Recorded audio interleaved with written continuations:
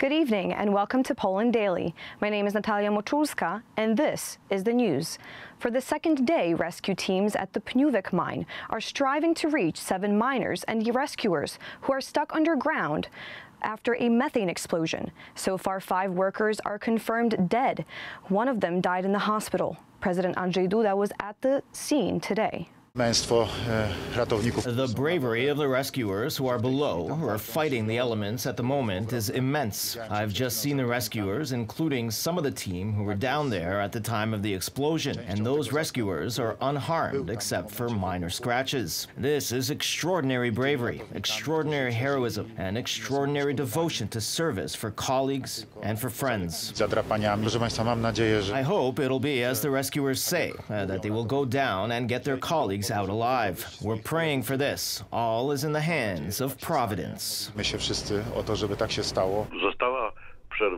The presence of the rescuers at the scene has been interrupted, and this is very correct because they are in danger of losing their lives. Now the mines must be intensively ventilated so that there is less methane there and the temperature drops. Only then will rescuers be able to enter the area and look for injured people. To be able to do that, we need to build a system for supplying air to the area and be aware that all this is happening 1,000 meters underground, where there is a risk of further explosions.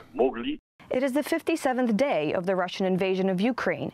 Ukraine's Deputy Prime Minister Iryna Vereshchuk called for the urgent creation of a humanitarian corridor from the Azovstal plant in Mariupol. About 1,000 civilians and about 500 wounded soldiers remain there. Also, the Prime Minister of Denmark, Mette Frederiksen, and the head of the Spanish government, Pedro Sanchez, visited Kiev today. In Severodonetsk, in the Luhansk region, Russian troops have destroyed all food warehouses, and the residents can only count on food products from humanitarian supplies. In the Kharkiv region, the occupiers are isolating the towns they occupy, are not allowing evacuations, and aren't letting volunteers in. Several volunteers were shot. Humanitarian aid from Ukraine is not allowed. The roads are mined, and you can leave only in the direction of the territory of the Russian Federation. In the Donetsk and Taurai directions, the enemy continues to fire at localities along the entire line of combat. In the occupied territories of Kherson, the occupiers plan to organize a forced mobilization of the population for the war against Ukraine. The Russians also want to completely prevent the delivery of humanitarian aid from the Ukrainian side. Yesterday, it was agreed to evacuate civilians from the Azovstal metallurgical plant in Mariupol, but the Russian forces did not uphold the ceasefire. Only 4 buses with evacuated Mariupol residents managed to leave the city. Ukrainian Deputy Prime Minister Iryna Vereshchuk announced that further attempts will be made in the near future.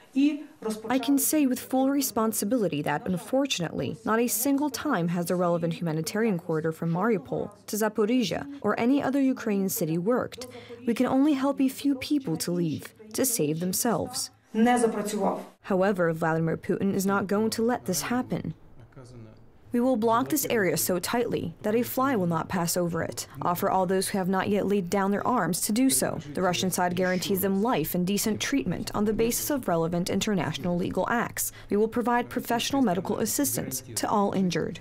In turn, an advisor to the president of Ukraine, Mikhailo Podolak, assured that Ukraine is ready for a special round of negotiations regarding the besieged city of Mariupol. Yes, without any conditions, we are ready for a special round of negotiations in Mariupol, 1-on-1, 2-for-2, to save our boys, Azov, military, civilians, children, living and wounded, all of them, because it's ours, because they are in my heart, forever. Today, Kiev was visited by the Prime Minister of Denmark, Mette Frederiksen, and the Prime Minister of Spain, Pedro Sanchez. During the meeting with the President of Ukraine, they discussed the current situation in war-torn Ukraine, announced further support for Ukrainians and the prosecution of war crimes and human rights violations committed by Russian troops. The Danish Prime Minister has announced that he will hand over another shipment of arms to Ukraine. Since the beginning of the invasion of Ukraine, Russia has already lost almost 21,000 soldiers, 172 planes, 829 tanks, and almost 400 artillery systems. Ukraine has conducted its 6th exchange of prisoners of war with Russia. 19 people returned home, including civilians and soldiers. Yesterday, the French closely followed the presidential debate with incumbent President Emmanuel Macron and his opponent Marine Le Pen, ahead of the second round of elections scheduled for Sunday. The most Important topics, apart from the internal situations in France, include attitudes towards Russia, the war in Ukraine, and EU sanctions against Moscow, with particular emphasis on energy resources. Taking advantage of the Russian invasion of Ukraine, French President Emmanuel Macron reminded his opponent that she was financially dependent on Vladimir Putin. Vous ne parlez pas. You depend on Russian power. You depend on Mr. Putin. A few months after saying that, Madame Le Pen, you took out a loan from a Russian bank in 2015. First Czech Russian bank. Vous ni vos représentants ne sont là. Il sait pertinemment que je suis. He knows very well that I'm a completely free and independent woman. I defend France and the French because I'm a patriot, and I've shown that all my life. During the presidential debate, current economic issues irking French citizens were not absent from the discussion. Mr. Macron, I've heard you and your government rejoice at having raised purchasing power of the French. I've only heard French people talking about their purchasing power problems. I've only heard French people saying that they can't do it anymore, that they can't make ends meet. 7 out of 10 French people consider that they've lost purchasing power in the last 5 years. I was looking at your program, your 22 policies. The word unemployment is not mentioned once. It's striking. It isn't a problem. It's a recognition of work well done in the past 5 years. I thank you for that. Marine Le Pen, known for her anti-immigrant views, is calling for a ban on the wearing of the hijab by Muslim women. Emmanuel Macron does not agree with this position. I want to ban the hijab in public spaces. I think, and say it as clearly as possible, that such a veil is a uniform imposed by the Islamists. For me, hijab, kippah, or any religious symbol in public spaces should not be prohibited. The principle of equality is that if you follow this logic, you will forbid all religious symbols in the public space, not just the hijab. You have not read my proposal.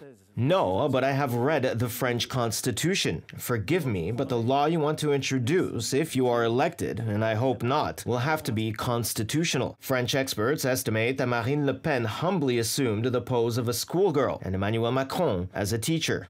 Alors, Marine Le Pen, I had the impression that Marine Le Pen was intoxicated. She spoke slowly. She had the impression that her statements were shorter. Macron spoke much more because he covered more topics. She spoke slowly and very softly. It was as if the microphones were not positioned correctly. It was a strange feeling, but I think she wanted it and probably gained something because she could not be accused of being hysterical. But at the same time, she lacked belligerence and determination. The debate was heavily commented on by the French on Sunday.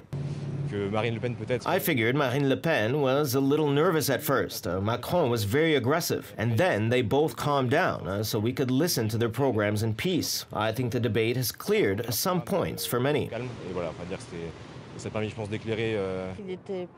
The debate was boring, and I would have liked a different confrontation. I think it would be more exciting if Macron were to meet Mélenchon, and they only confirmed their views. Their positions remained unchanged, and I already know who I will vote for on Sunday. I heard nothing new. I know we have to choose the lesser evil. The first polls after the debate show that Emmanuel Macron fared better. As many as 59% of respondents indicated the incumbent president. According to public opinion polls, the favorite to win the election is the current host of the Élysée Palace. The second round will take place next Sunday, April 24th. And finally, Queen Elizabeth II of the United Kingdom celebrated her 96th birthday today. She spent this in private in her country estate of Sandringham in the east of England. The only public celebration was a cannon salute and a happy birthday by the Royal Guard Orchestra.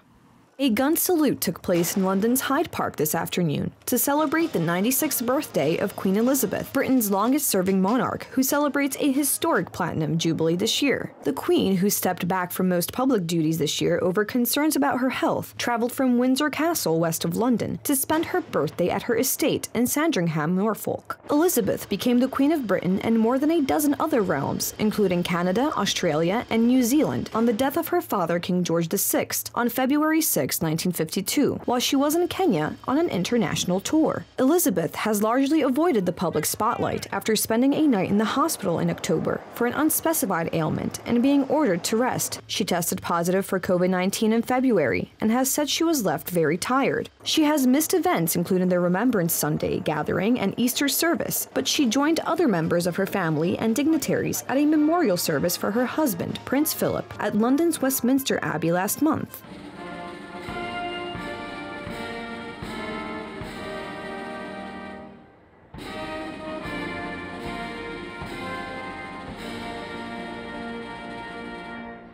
Thank you so much for tuning in. Please stay tuned for Poland Daily Weather, Poland Daily Business, and some of our other programs. But for me, it's have a great night.